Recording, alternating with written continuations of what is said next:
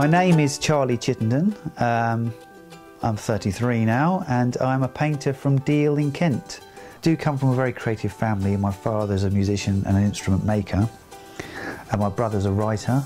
I did consider taking up painting when I was around 17 or 18, but back then there were no mobile phones generally, there wasn't any internet. Whereas now obviously with the cyber world it's wonderful that I can sell my paintings online. I can kind of have an international gallery in my bedroom. I started painting regularly in early 2009 and I think that it kind of stemmed from the fact because I was kind of playing music as well at the same time. Our act were called the Ukulele Gangsters, and we went through a very sort of fierce period of playing all over London. I've written around 30 songs for the band, and we kind of got our gigs listed in the Daily Mirror and the NME, and yeah, so we did have a good sort of 5-year run.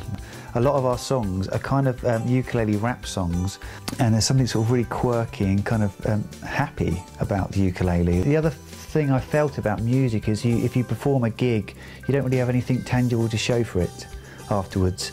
So I go to all these gigs and playing these same songs, which is all, you know, fun and nice, but at the end of it, there's nothing really to show for it, whereas I thought, you know, in that 3 or 4 hours, I could do a painting that who knows might be around in 50 years. The last 5 years, I've painted over 400 oil paintings. I've sold 350 of them worldwide. And I remember Francis Bacon said something once. He said, inspiration comes from regular work. And I completely agree with that. I find the more you work, the more you want to work. In terms of London, I'm represented by Nicholas Bowlby, who's the great-grandson of Sir Henry Tate, who the original White Cube in London is named after.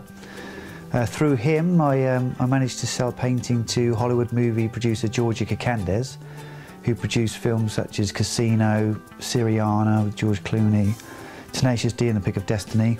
I've also sold a painting to local actor Peter Cox. I've also sold several of my paintings to artist Gary Bunt, who's doing very well in London. The infamous serial killer Richard Ramirez also has my portrait of him. I kind of came up with this idea of doing something slightly controversial and different, so I contacted a few of these infamous individuals in America, and he replied saying he'd like his portrait by me. So I painted it in the sizes corresponding to the prison rules. So it was a very small canvas of him, and I posted it off to San Quentin prison, and he's got it now. I think painting is definitely a form of therapy and catharsis for many artists, actually. My full-time job is I work in a unit, an EMI unit, which is for the elderly and mentally infirm. So I do kind of lead a pretty kind of compassionate working life. I'm doing 50 hours a week there at the moment, so that probably helps to inspire me with my art, in the sense that when I finally get time, I'm really kind of almost desperate to get to the canvas and the oils, because I don't have long before I'm kind of going back to work again. It's very stress relieving, but it's also a great form of escapism. And I kind of get lost in this creation of a painting, and then suddenly it's finished, and I think I haven't thought about anything else for 4 hours, no worries or concerns or nothing.